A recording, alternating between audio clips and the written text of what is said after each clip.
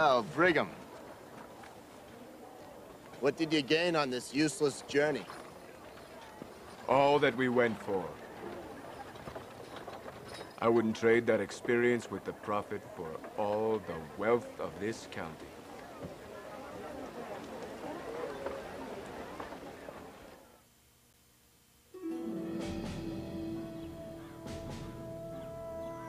Joseph, the condition of the Saints in Missouri is growing worse. Oh, they're near freezing to death in tents by the Missouri River. And not far from starvation either. Nevertheless, we still own our lands in Jackson County.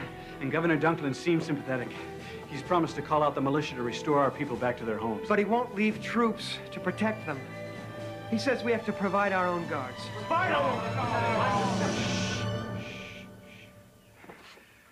Joseph, we have to help somehow.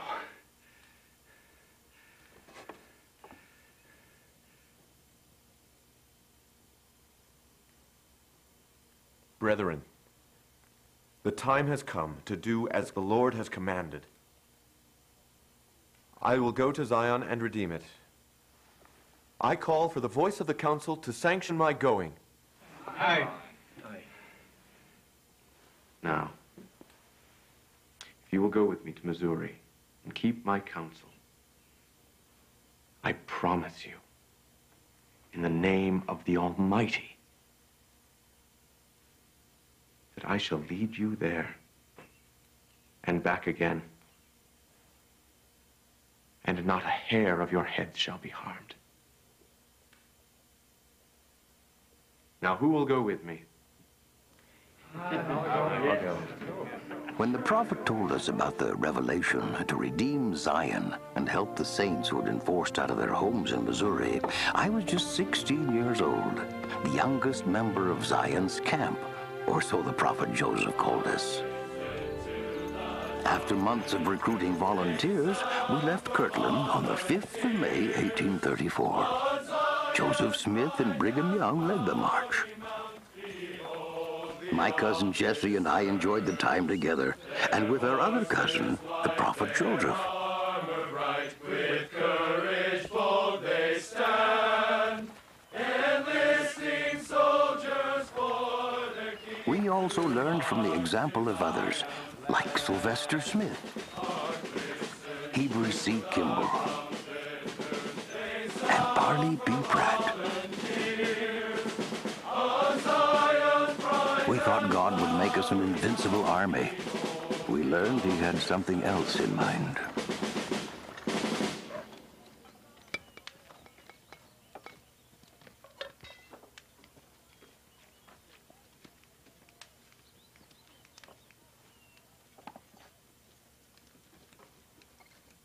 Lord's gonna make you a good soldier yet. Yeah. George. They're already broken in. Thanks.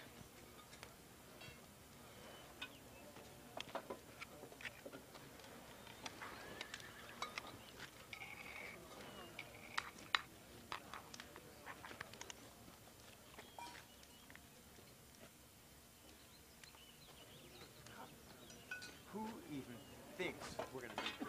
Do you believe this? I have about enough. I'm not gonna eat this mess!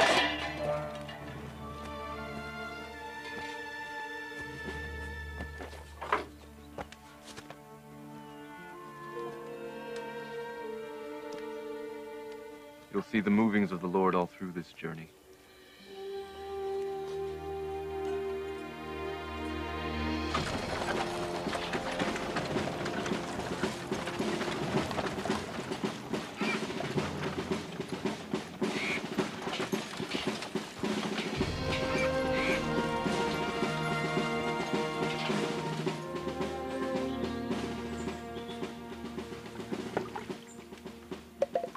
How about some milk to wash down this rancid mess? Stop your whining. You ain't the only one who has to eat it. I ain't whining, you fool. Let him go! Let him go! Let him go! Hold back! Hold back!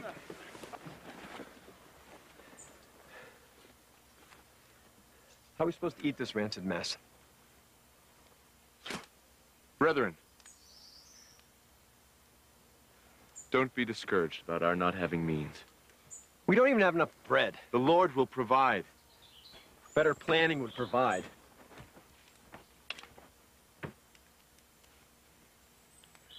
Brethren, if we are united and exercise faith, the Lord has promised to deliver us.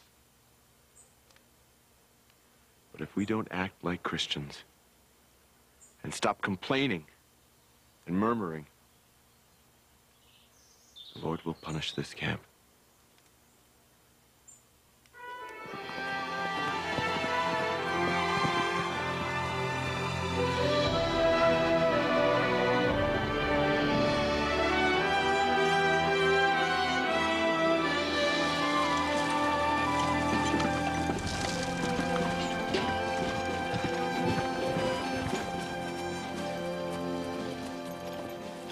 Hey, boy.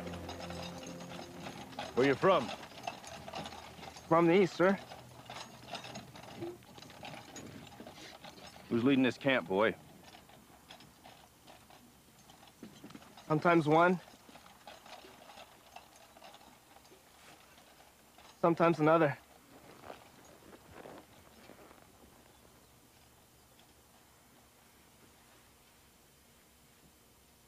God of Israel leads the camp.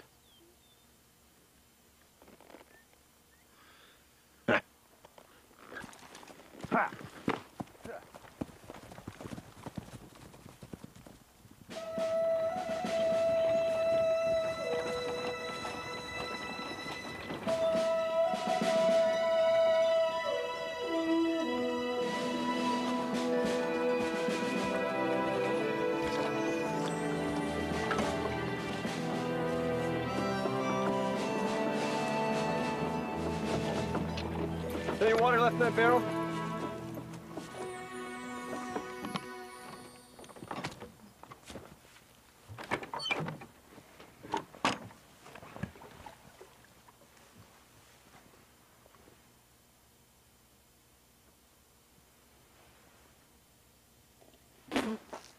Bad poison. And we have no more fresh water. Did you hear that? There's no more water. No more fresh water!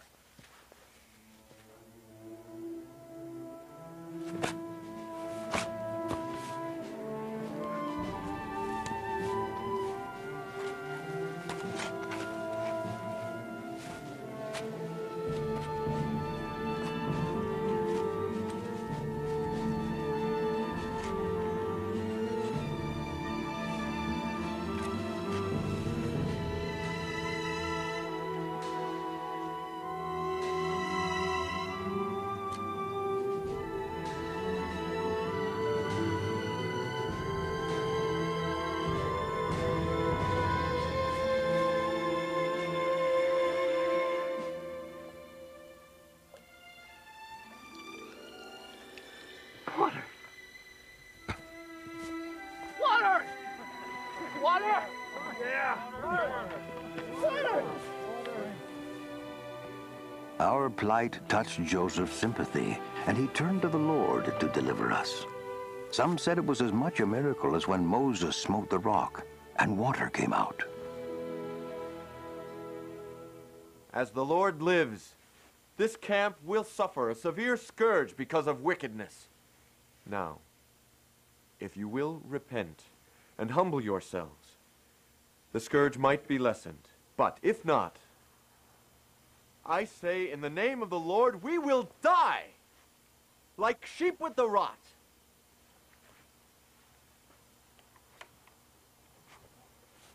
Fire! Second squad address! Second squad ready! Aim! Fire! When we reached Missouri, we practiced military drills and exercises. Joseph also sent Orson Hyde and Parley Pratt to accept the proposal by Governor Dunklin to reinstate the Saints in Jackson County. Fearing a civil conflict, however, the governor backed down. Nevertheless, we set out hoping to finally reach the oppressed saints in Clay County with supplies. But after crossing the Little Fishing River and before crossing the Big Fishing River, Joseph felt impressed that we should go no further. So we followed the prophet's counsel and set up camp in the fork of these two rivers near a small Baptist church.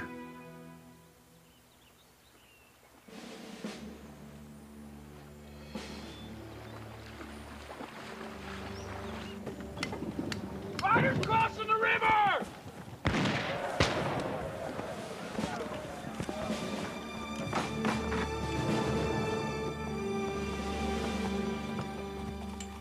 Which one of you, Joseph Smith? Smith! We found Smith! Come on out now!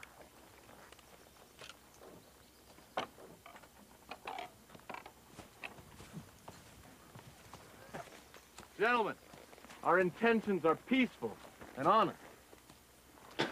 Just a bunch of lies! Lies, all of it! You're gonna be dead before the night's through! I got over 300 men coming, and we're gonna slaughter every last one of you. Y'all be in hell by morning!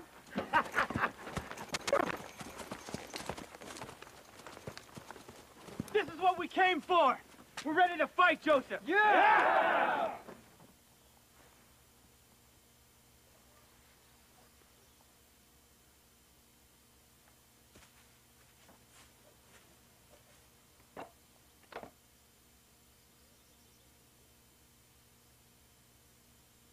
The Lord will protect us, brethren.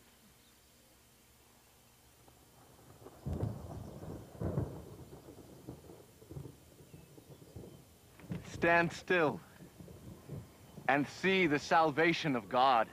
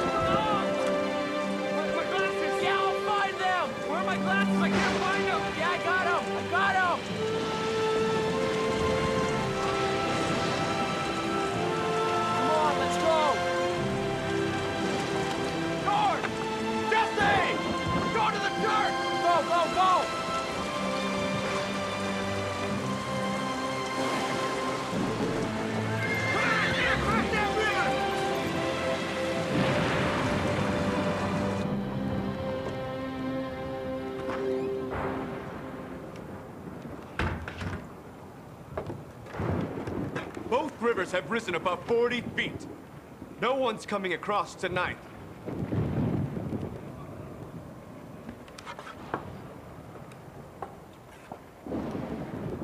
Brethren, God is in this storm.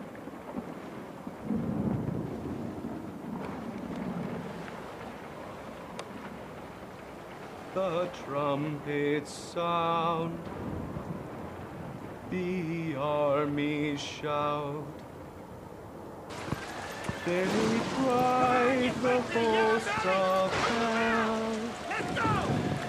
How dreadful is our God, our King, the great Emmanuel.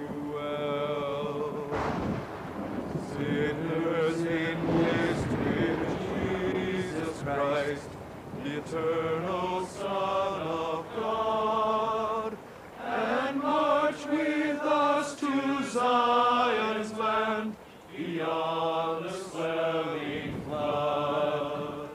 Hark, listen to the trumpeters, they sound for volunteers. On Zion's bright and flowery mount, behold the officers.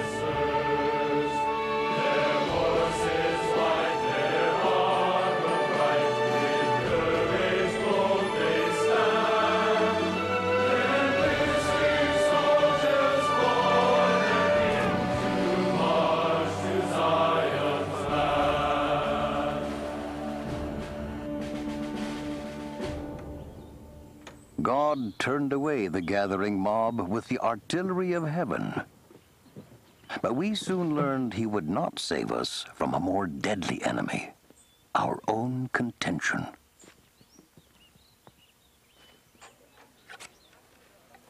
That they themselves may be prepared, and that my people may be taught more perfectly, and have experience, and know more perfectly concerning their duty, and the things which I require at their hands. That's correct.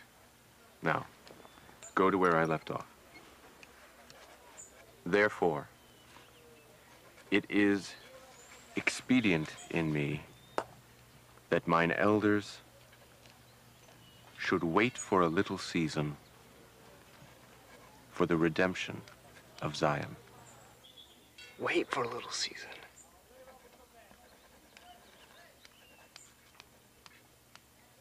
The Lord said he would defend us.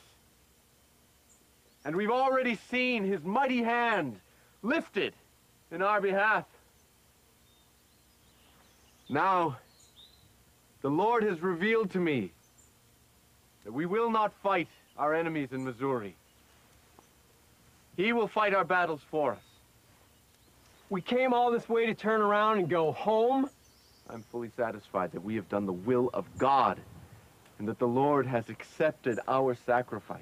This whole thing was for nothing? Look, we came to fight, not turn tail and run. Yeah!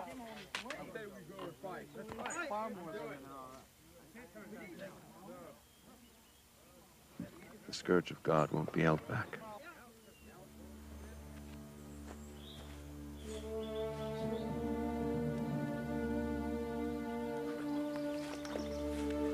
Joseph's prophetic warning was fulfilled as the predicted scourge swept through the camp, the dreaded cholera.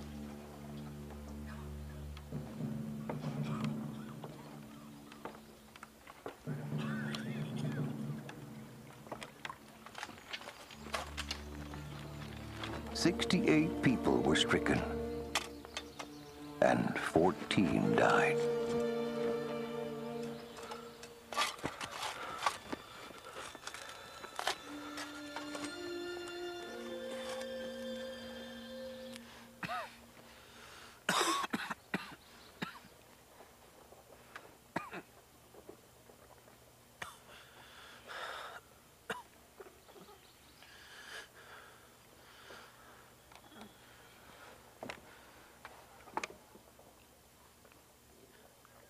Who leads the camp? God of Israel.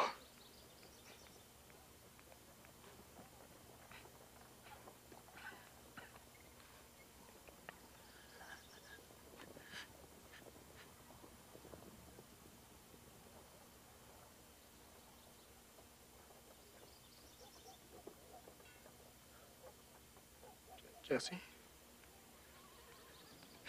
Jesse? Jesse, no!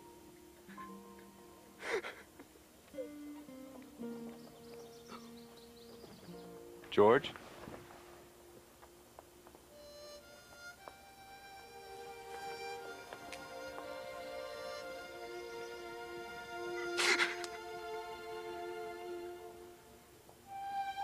It should have been me who died, not Jesse.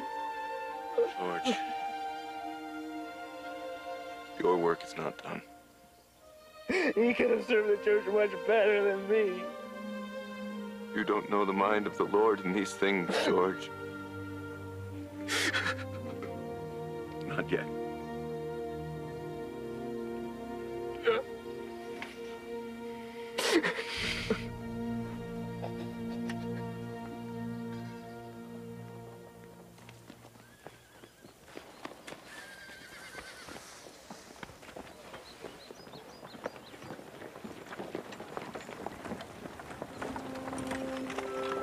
Those who felt that Zion's camp was a failure did not understand the deeper purposes of the Lord. Individual testimonies were tested and strengthened, and it was a time of preparation for the future leaders in the kingdom. Just a few months after returning to Kirtland, the Quorum of the 12 Apostles and the First Quorum of the 70s were organized. Some of you were angry with me that you did not fight in Missouri. But let me tell you, God did not want you to fight.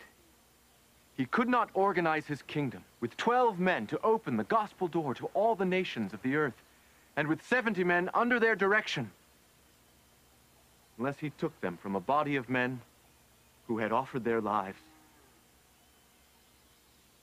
and who had made as great a sacrifice as did Abraham. Of the original 12 apostles called by the Lord in this dispensation, 9 faithfully endured Zion's camp. All 7 presidents of the 70s Quorum and every member of that quorum also served on the march. Later in my life, I too was called to be an apostle of the Lord. And I've often pondered what the Lord said. Ye cannot behold with your natural eyes for the present time the design of your God concerning those things which shall come hereafter, and the glory which shall follow after much tribulation. Be still and know that I am God.